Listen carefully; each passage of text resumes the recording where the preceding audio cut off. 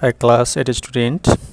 Today exercise number 14.1 new topic new unit. Unit is हाम्रो unit रहेको छ geometry triangle unit 14 को हाम्रो exercise number 14.1 रहेको छ। अब यसको exercise म solve गर्छु। If angle A, angle B and angle C are the angle of triangle, एउटा triangle हैन एउटा ट्रायंगल को तपाईको एंगलहरु ए बी सी दिएको छ है ए बी सी दिएको छ भने त्यसको सम कति हुन्छ त 180 हुन्छ 180 degree then of triangle angle be angle C equal to 180 त्यस्तै if x degree 40 degree and 60 degree angle of the triangle then x degree equal to what त x डिग्री को भ्यालु कति हुन्छ त हामीलाई थाहा छ यो के त तीनटै जोडेर चाहिँ कति 180 बाट घटाउनु पर्ने हुन्छ है तीनटै जोडेर कति 180 बाट घटाउँदा चाहिँ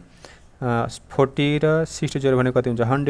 100 चाहिँ 180 बाट घट्यो भने कति हुन्छ त 80 डिग्री त x को भ्यालु कति आउँछ 80 डिग्री त्यस्तै if x degree y degree and z degree are the angle of equilateral triangle है इक्विलेटरल ट्रायंगल मा के हुन्छ भन्दाखेरि तीनटै एंगल के हुन्छ त इक्वल हुन्छ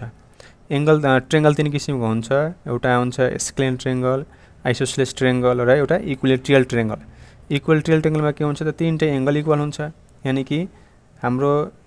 ट्रायंगल को सम कति हुन्छ त 180 हैन 180 हुन्छ तपाईले अब एउटा एंगल कति हुन्छ त भने डिवाइड 3 ले गर्नु भने कति हुन्छ 60 भनेपछि इक्विलेटरल ट्रायंगल को एउटा एंगल कति डिग्री को हुन्छ त 60 डिग्री को हुन्छ भनेपछि x डिग्री इक्वल टु पनि 60 y डिग्री इक्वल पनि 60 z डिग्री पनि कति हुन्छ त 60 नै हुन्छ किन भन्दाखेरि इक्वल हैन इक्विलेटरल ट्रायंगल मा के हुन्छ त तीनटै एंगल इक्वल हुन्छ।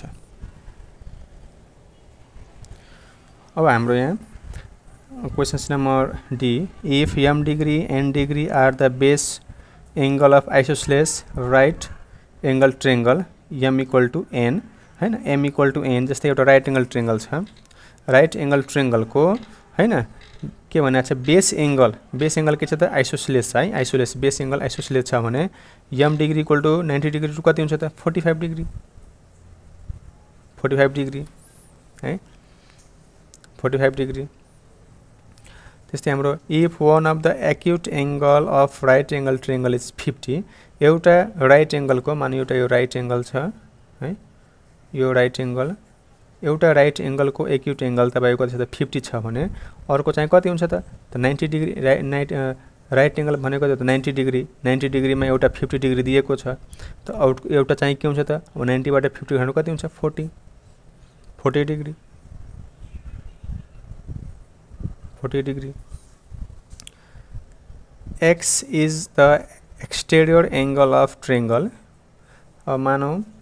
x is the exterior angle of triangle एउटा तपाईको exterior angle हुन्छ है माने एउटा म यो ट्रायंगल बनाउँछु ल यो a भयो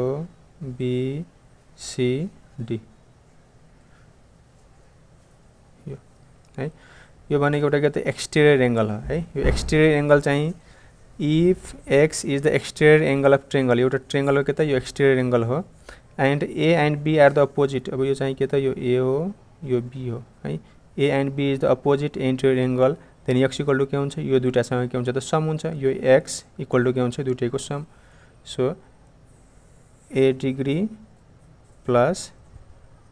एंगल b डिग्री हुन्छ है। Okay class 8 students questions number 1 has completed अब क्वेशन्स नम्बर 2 चाहिँ कपीमा गर्नुपर्ने हुन्छ म कपीमा गर्छु।